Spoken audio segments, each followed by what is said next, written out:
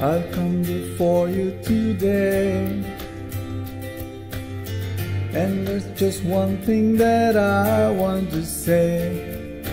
Thank you, Lord. Thank you, Lord, for all you've given to me, for all the blessings that I cannot see. Thank you, Lord. Thank you, Lord. With a grateful heart, with a song of praise, with an outstretched arm, I will bless your name. Thank you, Lord. I just want to thank you, Lord. Thank you, Lord. I just want to thank you, Lord. Thank you, Lord.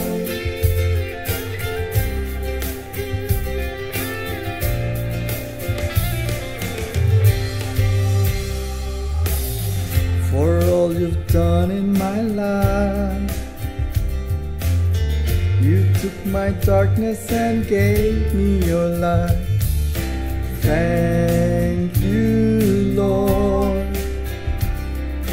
Thank you, Lord. You took my sin and my shame. You took my sickness and healed all my pain. Thank you, Lord. Thank you, Lord. With a grateful heart, with a song of praise, with an outstretched arm, I will bless your name. Thank you, Lord. I just want to thank you, Lord. Thank you, Lord. I just want to thank you, Lord. Thank you, Lord.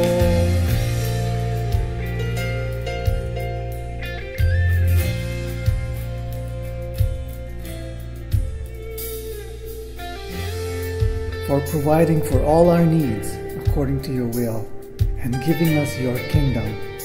Thank you, Lord. Thank you, Lord.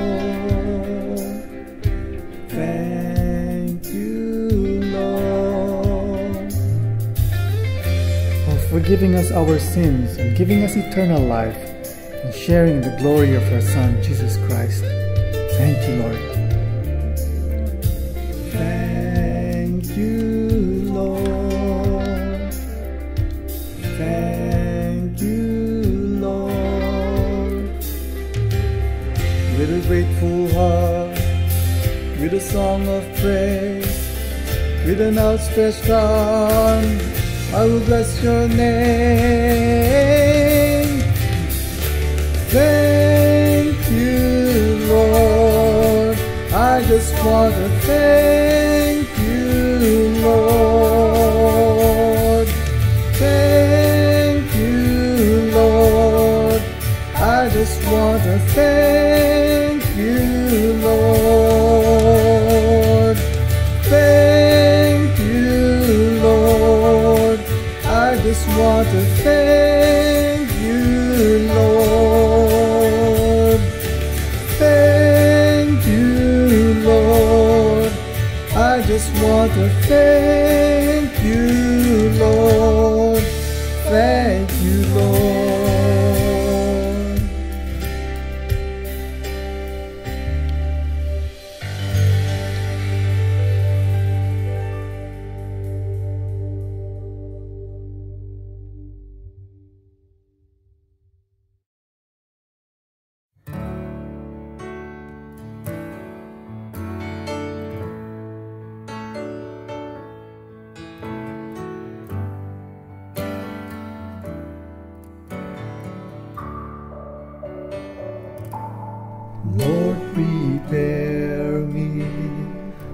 be a sanctuary,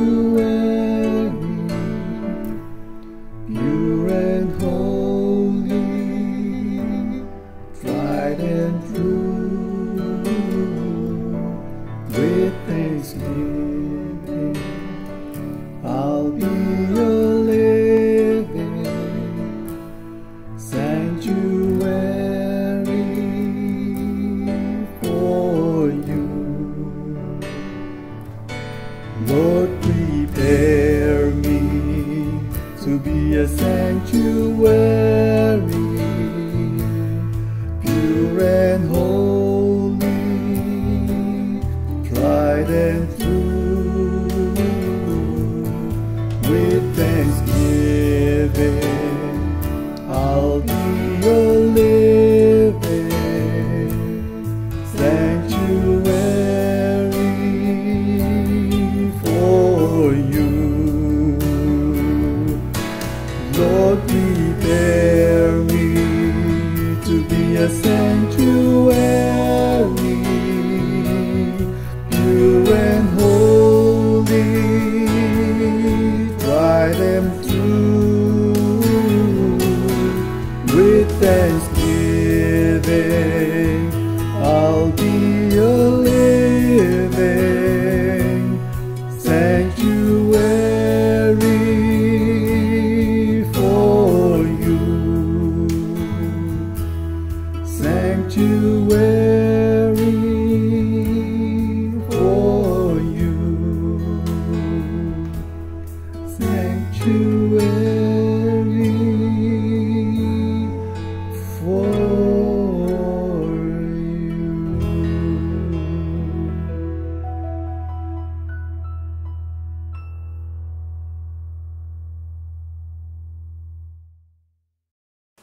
As we come to the time to remember the sacrifice of Jesus by taking communion, if you have any wine or juice or bread to represent the blood and body of Jesus Christ, I encourage you to get that ready.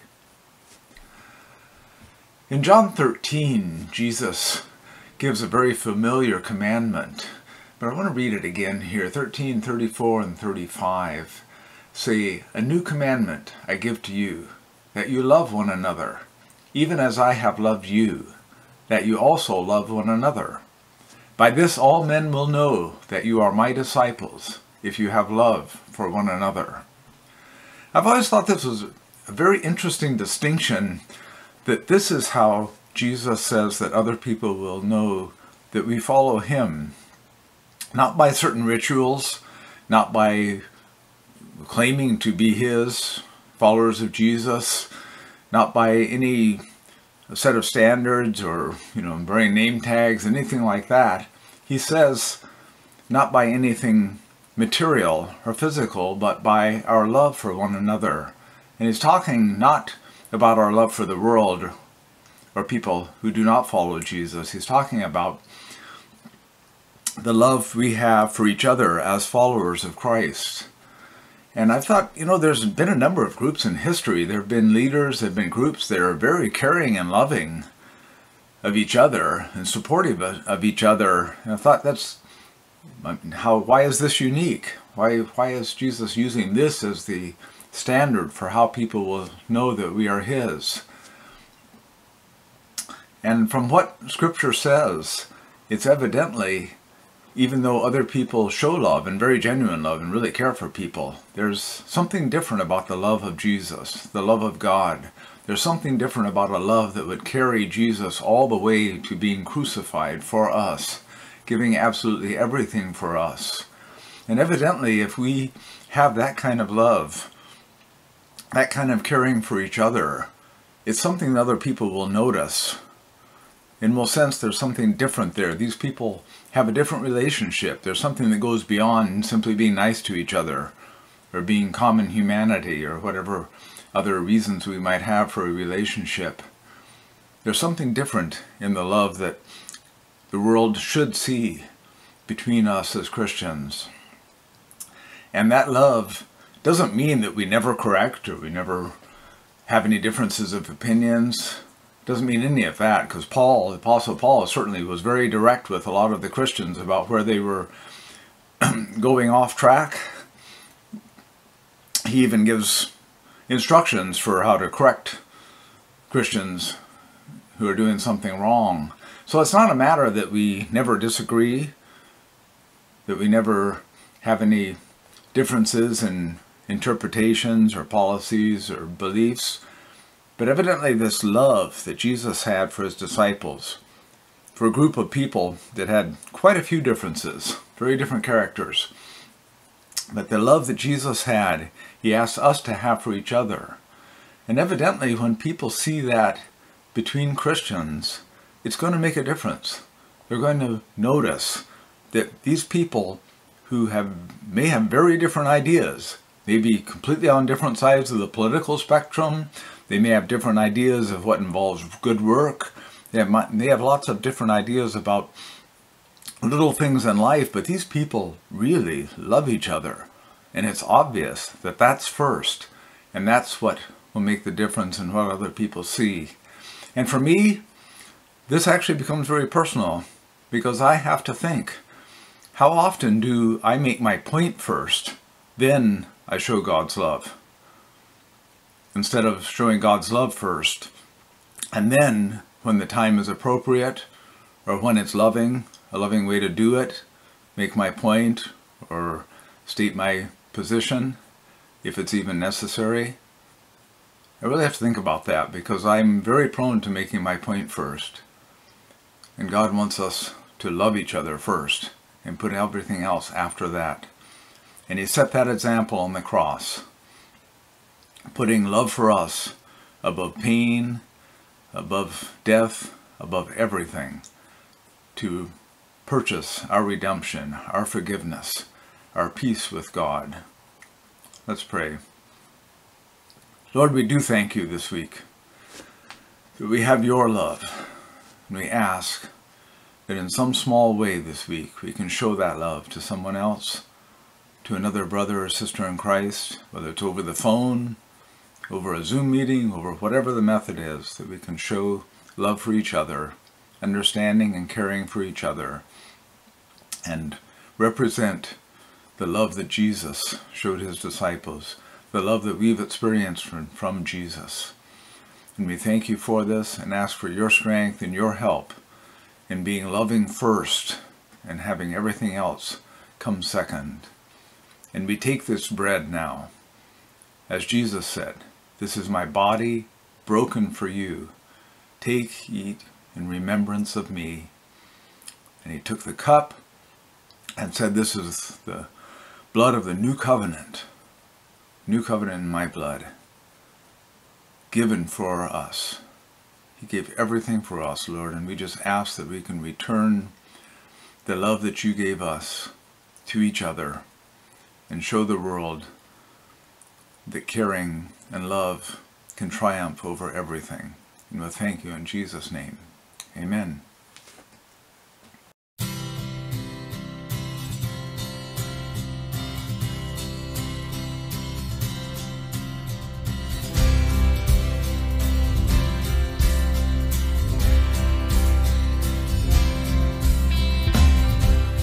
May our homes be filled with dancing. May our streets be filled with joy. May justice bow to Jesus as the people turn to pray. From the mountain to the valley, hear our praises rise to you. From the heavens to the nations, hear our singing, fill the air.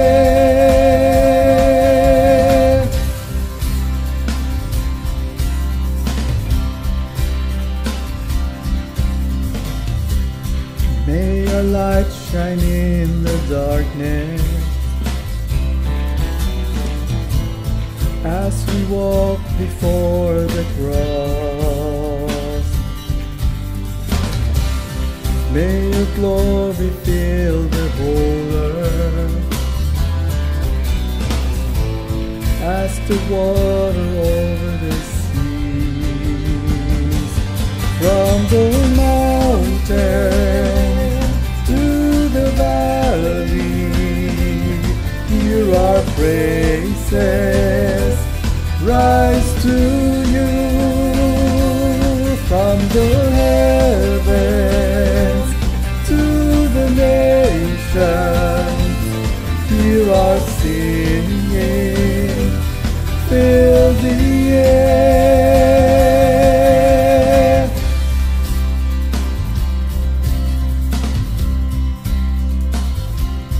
Hallelujah, hallelujah,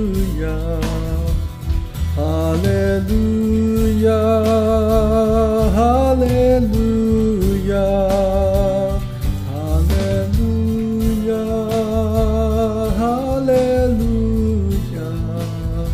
hallelujah, hallelujah, hallelujah,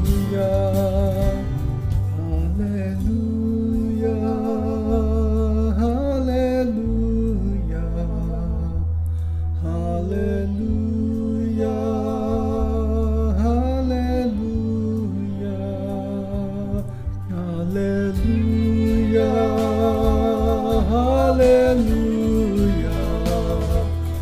hallelujah, hallelujah, hallelujah, hallelujah,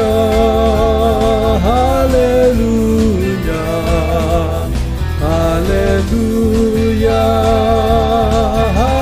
hallelujah. From the mountain to the valley, hear our praises rise to you. From the heavens to the nations, hear our singing, fill the air.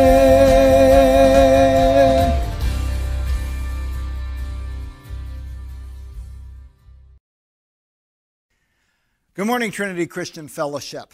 You are loved. I love you, and it's good to be together. We have a lot to be thankful for, so let's get praying. Great God in heaven, we're grateful for so many things you've blessed us with. Lord, we're thankful for the peace that we have right now in our country, that nothing huge happened in Washington, D.C. as far as conflict or across the different state capitals. Lord, we're also thankful we got some storms coming our way. Hopefully, Lord, some of them will leave an appreciable amount of rain and snow. Lord, please fill up our mountains with snow and our reservoirs with water, and water running through the creeks and streams and rivers and flushing out the bay, Lord. Help our water table as well. Lord, we're grateful. I thank you for some people I know that after being exposed are COVID negative, and we're thankful for that, Lord. Lord, help us in this fight against COVID, Lord, and help us as we adjust ourselves to whatever the future holds to always be a people of prayer, praying just as Jesus taught us how to pray. Our Father, who art in heaven, hallowed be thy name. Thy kingdom come, thy will be done, on earth as it is in heaven. Give us this day our daily bread, and forgive us our trespasses, as we forgive those who trespass against us. And lead us not into temptation, but deliver us from evil. For thine is the kingdom, and the power, and the glory forever. Amen. Turning your Bibles to the book of Matthew chapter 20. Chapter 20, verse 20. Yes, Matthew 20:20. Sorry, I just had to throw that number out there. I won't do it again. This is a story about a woman who had to grab for something of power during a time of uncertainty. What do we go for when we are uncertain? What the future might hold. I remember the Peanuts cartoons. There was Linus. He had his security blanket, right? If he didn't have his security blanket, his world fell apart. Which is kind of sad because I always viewed Linus as being one of the few characters that actually had emotional balance. So I guess that honor now goes to the dog. But what do we do when we're uncertain about the future? Sometimes we get a good comfort food and we sit down in front of a favorite show. Sometimes, like at the beginning of this pandemic, we go shopping. We buy toilet paper and bottled water for some reason, and maybe a stack of cash just in case. Again, I understand that. We've never been through this before. Well, we have a case here in which people were feeling very uncertain in the group around Jesus. And what did they do when they were uncertain what the future held? Let's read the story, and then we'll launch into it. Verse 20, then the mother of Zebedee's sons came to Jesus with her sons, and kneeling down, asked a favor of him. What is it you want? He asked. She said, grant that one of these two sons of mine may sit at your right and the other at the left in your kingdom. You don't know what you're asking, Jesus said to them. Can you drink the cup I am going to drink? We can, they answered. Jesus said to them, you will indeed drink from my cup, but to sit at my right or left is not for me to grant. These places belong to those for whom they have been prepared by my Father. Now this story itself, I'm just using as kind of a launching pad, because there's a lot of neat stories before and after this that I'm taking as like a larger set. But the roots of this one story, they go into all these other surrounding stories. And it's important for us to kind of unpack the whole thing together. Who's the person involved here? The mother of James and John? Her name we know from other places. Her name is Salome, the wife of Zebedee. She was an awesome person. She was one of the ladies who traveled with Jesus and the disciples wherever they went, taking care of a lot of their needs that they had. But she was also one of the ladies who was at the foot of the cross as Jesus died, and one of the ladies who went to the tomb on Easter morning to anoint the body and discovered the resurrection had taken place. An amazing lady. She is kind of doing a story at the end of Jesus' ministry, similar to one that happened at the beginning of Jesus' ministry. Remember when Jesus was at a wedding feast and Jesus' mother came by and said, Can you do a favor for me? This man has run out of wine. Put Jesus in an odd spot.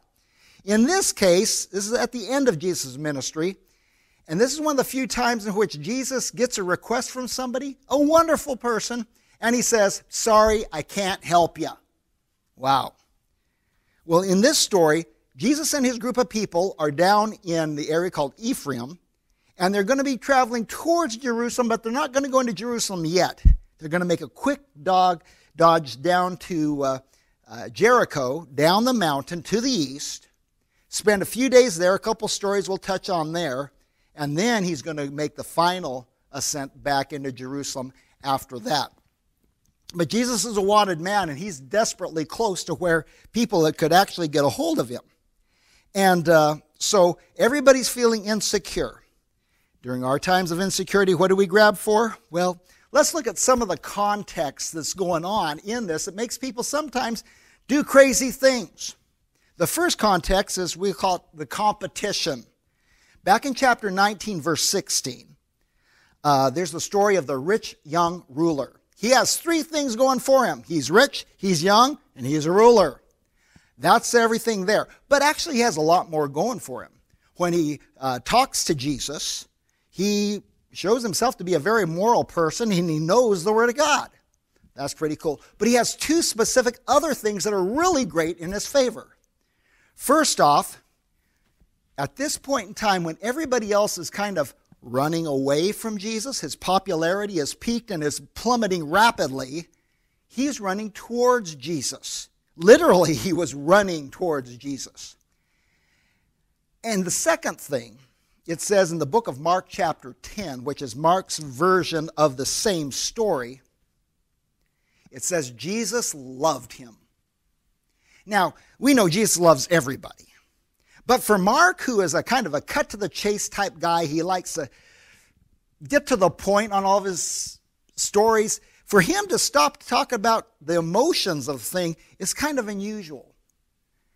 He's saying that Jesus really liked this guy. Can you imagine if you're one of the disciples and Mr. Perfect is now applying to be able to travel with them?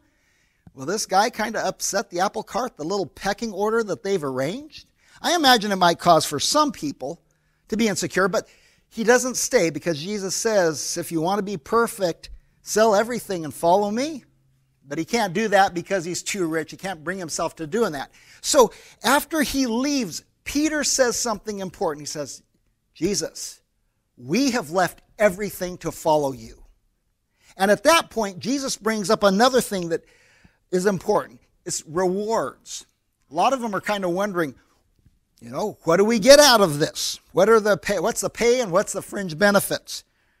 In verse 28, it says this, Jesus said to them, truly I tell you, at the renewal of all things, when the Son of Man sits on his glorious throne, you who have followed me will also sit on 12 thrones, judging the 12 tribes of Israel.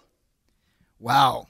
Now, this is important for us to grab a hold of this, because later when Salome shows up with James and John and talks about sitting to the right and the left in his kingdom, this is the verse she's talking about. There's 12 thrones. And obviously Jesus gets a throne. Here's the odd thing, I think. Jesus in the verse just before this talks about whoever has given up anything for him gets 100 times as much in the kingdom of God. Then he puts on top of that thrones and ruling tribes. That's incredible. But for some reason, for Salome, evidently she wonders, are some thrones better than others? All that other reward isn't quite enough? I don't know. It's an odd thing. But evidently she thinks there needs to be some kind of pecking order that goes on. So in anticipation of this, before she even says anything, Jesus says one more thing, and that's a parable on equality. Equality.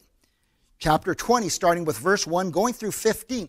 It's a story about a man who owns a vineyard, and he needs some people to work in the vineyard. He hires some people at the break of day, then near the middle of the day at different times, and then finally he actually hires some shortly before quitting time. Then it's time to pay everybody all their day laborer wages. And he ends up paying the same amount to the people who were there for 10 hours as he was to the people who just went 1 hour. And he gets criticized for that. Later on in verse 15, in the parable, it says, don't I have the right to do what I want with my own money, or are you envious because I am generous? He wants to rule by generosity. And this is a lesson to us regarding our God. He is a fairly egalitarian God. He likes equality. We are saved by grace, not by our works, not by the things we rack up. Our God gives us what we need. He's a great God. But the Lord puts this parable in here for two reasons. Number one, the equality reason. Egalitarianism. He wants people to think less of thrones that have a pecking order, but on top of that, he wants the disciples to stop thinking of themselves as guys who are going to be sitting on thrones, and he wants them to feel a little bit more like farm workers. Migrant farm workers that are at the other end of society. When I was a kid, I was raised on a farm.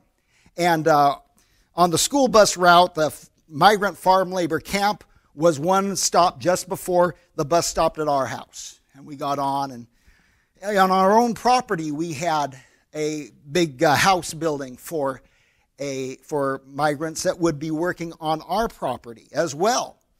Matter of fact, it was a barracks building that was sold by a local military base. They were decommissioning them. People would buy them, move it to their property. They'd have instant building. It's pretty cool. Actually, we bought 2 barrack buildings from that place. One was for the migrant laborers. The other one was our house. We got to live in the other one, fix it up. A lot of happy memories there. But the Lord wants us to not think so much about all the crowns and the glory and the thrones that are ours eventually, but to think of the harvest, the work to be done on the farm. That's where our attention should be. Well, before Salome shows up, there's still one more thing he's going to talk about. And we'll just summarize it by torture. He talks about torture. Verses 18 and 19, he says this: "We are going up to Jerusalem, and the Son of Man will be delivered over to the chief priests and the teachers of the law. They will condemn him to death and will hand him over to the Gentiles to be mocked and flogged and crucified. On the third day, he'll be raised to life." Now, these are powerful words. He spends a lot more time on the death and the mocking and the flogging than he does resurrection, which is important. He's laying things on. But in that, we got to understand when Salome shows up, she's not asking him about his death. She's not asking him about the equality in the parable. She comes up to him and says, "Jesus, can we talk again about the thrones you promised?" Really? That's what you want to talk about after he's poured his heart out? Imagine it this way. A friend of yours comes to you and says, "I just came back from the doctor's office. I'm going to die. And the way I'm going to die is going to be hard. It's going to be really hard." And you say, "Man, wow. Can I have your end tables? You know, the one to the right and the left of your sofa? Those would look so good in my living room." That's kind of what is happening here. She's not listening to the crucifixion. She's not listening to equality. She got hung up on the thrones. Listen, anybody who's going for whatever reason, a power grab, is ignoring the cross of Christ. And that's what is going on here. Well, what happens as a result of this? Word there, indignation. Verse 24. The disciples are indignant as to what is happening. There's a Greek word there, aganakteo. It's an inconsequential Greek word. It means indignation. But it comes in the dictionary just before a very important word, agape. Everybody loves agape. That's the love that's unconditional. It's wonderful. Agape is wonderful. The word just before it, indignation, is kind of like 180 degrees different. It's the flare-up. I can't believe you said that. Going from quietness to anger in, 0 to 60, just like that. That's the thrust here. And the thing is that this word isn't used a whole lot in Scripture, but when it is being used, it's usually during these 2 weeks before Jesus dies. Everybody is on edge. Everybody is ticked off and ready to be ticked off. The story just before this, when the disciples are keeping the children away from Jesus, Jesus gets indignant at the disciples, says, "Let the little children come unto me." He was indignant at them. A little bit later, when Jesus is going into Jerusalem, and they're saying, the children are saying, "Hosanna, blessed is he who comes in the name of the Lord." The Pharisees were indignant at the children. Then later that week, when Jesus is in Bethany and his feet are being anointed by a lady with expensive perfume, the disciples are indignant at the woman because she spent so much money. A lot of people being indignant. Tough time. Everybody's ready to be ticked off. This is the context of a person grabbing at power when they really shouldn't be bothering with that. What is the solution? It's very simple. Jesus calls us to service. That's what we go to when we're uncertain. Verse 25 to 28, Jesus called them together and said, "You know that the rulers of the Gentiles lord it over them, and their high officials exercise authority over them. Not so with you. Instead, whoever wants to become great among you must become your servant, and whoever wants to be first must be your slave. Just as the Son of Man did not come to be served, but to serve, and to give his life as a ransom for many." What is he saying here?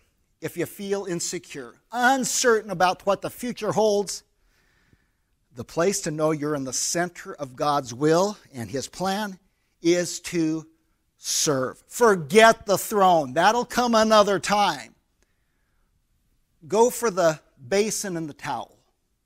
Go for the mop and the bucket, the broom and the dustpan, whatever metaphor you want. Find the opportunity to serve, and you as a Christian will find more security there than you will trying to grasp at straws, trying to save off that which is uncertain. Let's bow our heads in a word of prayer. Heavenly Father, help us to be your people during these times that are uncertain, to be certain that we're called to be your servants.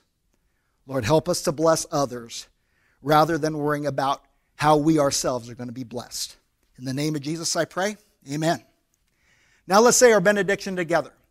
May the grace of our Lord Jesus Christ and the love of God and the fellowship of the Holy Spirit be with you all. Amen.